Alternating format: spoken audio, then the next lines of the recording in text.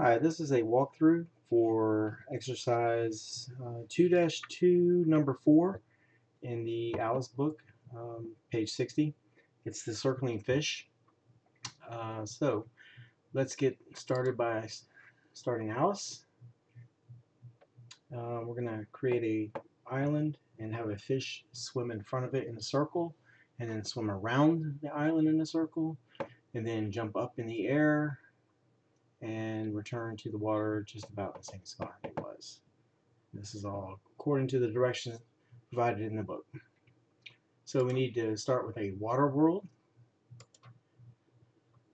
I'm going to spread the window out here so I can see the visualization more. I'm going to add objects.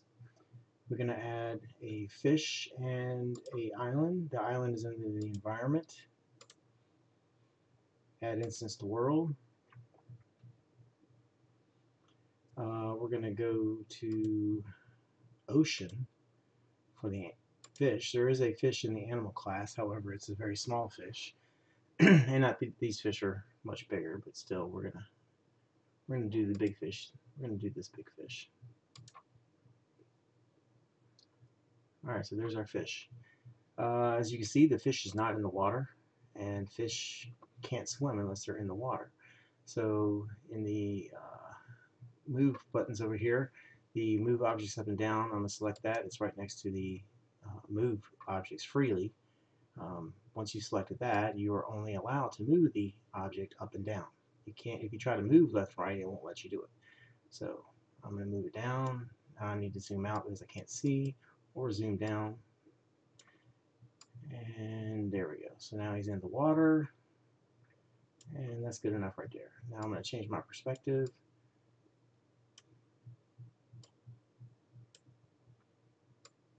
Let's see.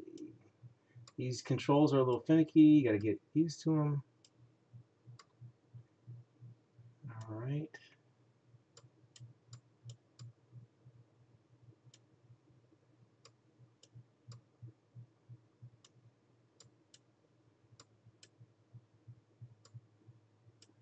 Okay, it looks pretty good right there. So this fish is, we want it to circle in front of the island, and then we want it to circle around the island, and then we want it to jump up in the air and then return to the water in about the same spot that it was. So right now this fish is not really aligned to our needs. So first thing I'm going to do is go back and move, click and move the object freely so I can get a little bit closer to the island. I don't want it to be too far away. And then I'm going to say done. I've got it about where I want it. So once I click done, it goes back to your normal view. With the fish still selected, I'm going to right click and I'm going to say methods. And I want, well, you got to make sure you have the right thing selected. I thought I had the fish selected, but I didn't. So make sure you have the fish selected when you right click. You're going to go to methods and you want it to, I want to turn it, and I'm going to turn it to the left about a quarter revolution, and that wasn't quite enough. Make sure you have it selected. You try to move it again. Turn to the left. This time I'm going to do another, instead of a quarter, I'm going to do like 0.1. And that's closer. So our fish is pretty much aligned in front of the island. So it doesn't matter. It doesn't have to be exact, but you just need it to behave. You need the object, in this case the fish, we need it to behave like the problem suggests, and that's to do a circle in front of the island, then a circle around it, and then jump up and down. So we've got our fish and our island selected or inserted into the world. So the first thing we're going to do is to make the fish swim in a circle. Now, right now in chapter 2, they haven't discussed a way to make a object rotate around another object. Um, I'm sorry. You can. It does show you, because that's what we're going to do when it rotates around the island. But what you can't do is you can't have an object rotate around an invisible object. So how do we get the fish to just go in a circle by itself? We could put an object here in the center of its path and make it invisible, and then so when it swims, it looks like it's swimming by itself, but in actuality, it's swimming around an object. But there's also another way to do it. If we turn the fish and move at the same time, that will give us the illusion that it is turning. So we're going to bring a do together from the bottom, drag it into the window. So we need it to make sure you have your fish selected. We want the fish to move, and we're going to move it forward. And right, let's pick 5 meters, and then we want it to turn. And we want it to turn either left or right, and we want it to do a full revolution. That would be a circle. Let's just see what it does. That's not bad. It was a little quick. So what we could do is add a duration of like 2 seconds for both activities. Yep, there we go. Another thing is I think I want it to turn the other way, because the way it's turning now, it turns close to the island, and the fish actually may hit the island if you didn't have it in the right spot. So instead of turning left, I'm going to say turn right. There we go. So we've got our first part done. Now we need to have the fish swim around the island. So in this case, what we're going to do is we're going to have it turn, but instead of moving it forward and turning at the same time like we did for it to turn in front, we're simply going to have it look at, oh, I'm sorry, I picked the wrong one. That was move. I need to go to turn. And we're going to go to the left this time, and we want it to be a full revolution again. And so what we're going to do is, under the more, we're going to do as seen by, and we're going to pick the island. And you have to select the entire island. And essentially what that does is it turns in reference to how the island would see it. So if you are a person standing in the middle of that island, this fish is going to turn around you in a circular path for one revolution. So let's just see what happens when we do that. Well, as you can see, that worked really fast. So let's change the duration. We'll change it to, I think 2 seconds is not going to be enough. Let's change it to 5 seconds and just see. Circles, circles again, and that's pretty good. I mean, it doesn't have to be exact. We just want it to swim around, and we don't want it to be too outlandish. We don't want the fish to be swimming faster than Superman or something like that. So all right, so now what do we do? So now we want to have the fish jump up in the air, and then it would jump back down or fall back down, and then return to the water in about the same spot. So we're going to do a do together again, because we want it to turn and move at the same time. So we need it to turn, and this time instead of left or right, it's going to be either forward or backwards.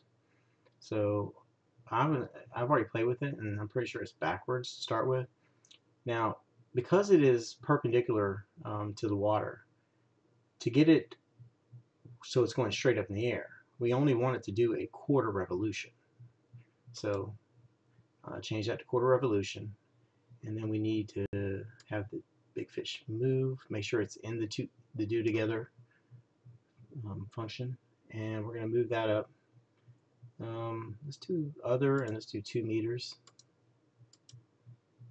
and let's see what that does.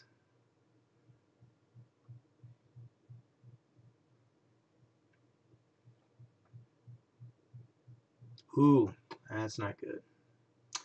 What did we do wrong? So we have the turn backwards for a quarter revolution, and we had move. Oh, I have it moving up. Well, moving up is wrong. We want it to move forward. Since we turned the fish and now it's pointing upwards, we want it to move forward, which would be up. And so that's a very simple fix. Just change that direction. Now the fish swims around the island, and it kind of jumps up. It kind of does a um, like an arc, and well, it's okay. All right, so let's change the time though, because it's gonna be quicker than that. Let's change it to, in fact, it's gonna be really quick. Let's change it to 0.02. So the turn happens almost instantaneously. And then we'll do the move, and we'll do that in about half a second.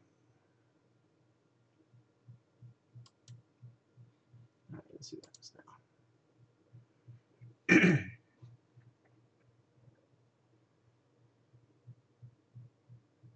There we go. Now it's not such a big arc. When we had it at a longer time, uh, the longer the time, the bigger your arc's going to be. So now we have it kind of up in the air. So that's good. So now we have to do another do together. So let's just make a copy of that. Now, and we're just going to reverse the, instead of turn backwards, we're going to turn forward because we're going to return to the water. But because it has to do a 180, it's pointing straight up at this point. Now we need it to point straight down. So that means we need to change it to a half a revolution, not a quarter revolution. We'll leave the time the same. Well, we can change that to 0.04 to we're turning, instead of a quarter, we're doing it twice as long, which is a half. So let's do it 0.04 instead of 0.02. And move forward 2 meters. Again, that's going to be fine because once we turned it and pointed downwards, we still want to move forward. So let's see what happens there. Fish swims around a circle. This one's around the island. It jumps up in the air and returns.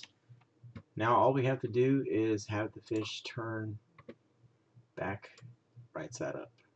So we're going to grab big fish turn, drag it into the method, and this one is going to be, we need to turn backwards, and it's going to be a quarter revolution again, and we'll change that to 0.02. And let's see, fish swims around a circle, it swims around the island, it jumps up in the air, comes back down, and comes back to exactly where it was. So obviously you could do, a little bit more than that. You can make it a little bit more fluid. If you could play around with these, add some more animations to it, more steps to make it turn, more fluidly. But, for the class at this early in the stage, we're just going to do something very simple. That's all I'm expecting of you. So as long as you have it, set the fish in the water and it circles, it does a circle. It doesn't go in a rectangular path, and that includes in front of the island and then the path around the island. It must be a circle, and we do need to use the as seen by for the island because the chapter or for the fish circling around the island because the chapter does reinforce that. And then also to jump up, we just want it to kind of be fluid. As long as you can have it, it could look a little bit sillier than that if it takes a little bit longer for the fish to jump up and turn or whatever. But it's very important to have your code meet the minimum requirements put forth by whoever. In this case, the book has provided us a set of inputs, and so we need to make sure we match at least what that says. In coding, that's very important. Otherwise, you'll run into behaviors that you're not expecting and will cause all sorts of problems down the road. Okay, so that finishes this example. Look for your next example a little bit later. Thanks.